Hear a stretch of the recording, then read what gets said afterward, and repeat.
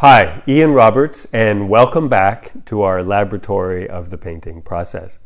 Some weeks ago, I mentioned that you could send in images and I might use them in the videos. And a number of people did, and I'm going to use two images, and I hope they don't mind because I'm going to adjust them because I think they fit really well with what we've been talking about the last 2 weeks about edges.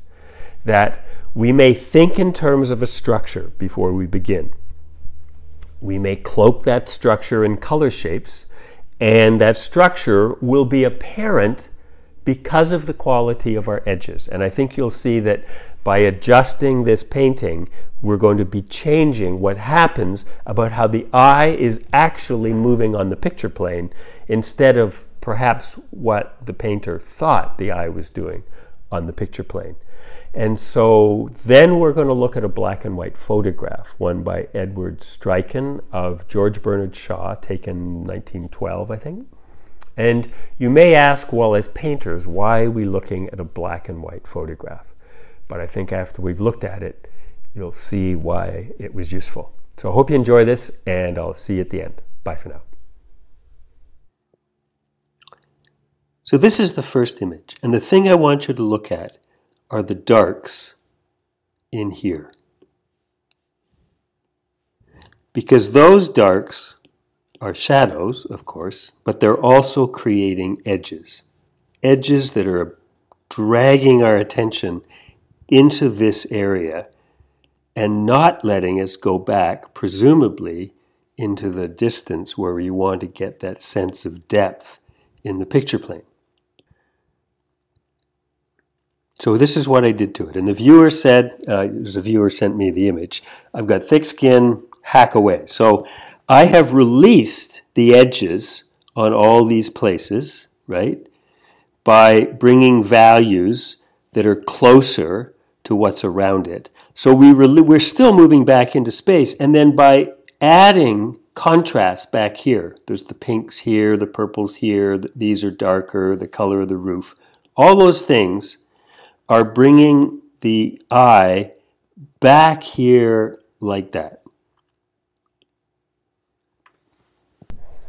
Both these images have pretty wide rectangular shapes, and so you can certainly make that work, but my own preference, generally speaking, is something with a rectangle more like this, and where the overlaps of the shapes moving back into space kind of gives us a denser moving into space than when it's laid out more sort of almost like a linear way, left to right, like that.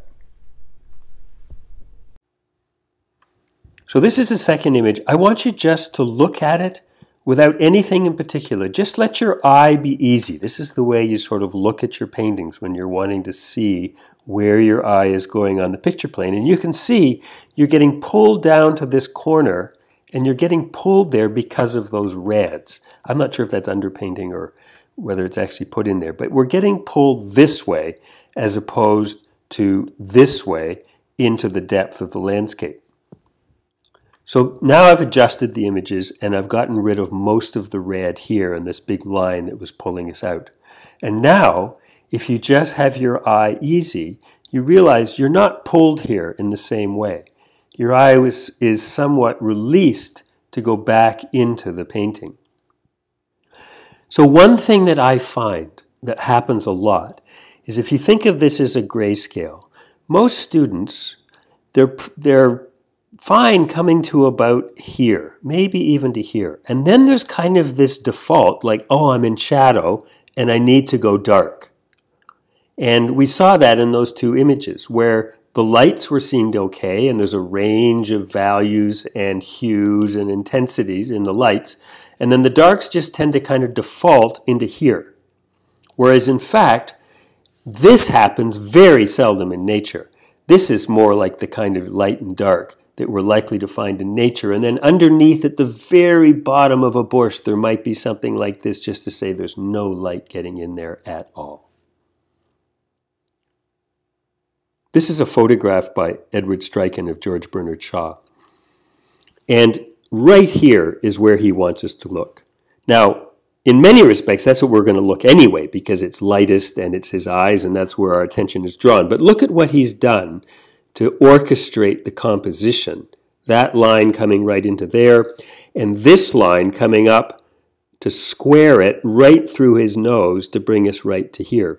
And this long line up his back, bringing us right to here. Now, he didn't have Photoshop, so he might have adjusted something here. Maybe he softened the edge there compared to here in order to bring us up into the photo.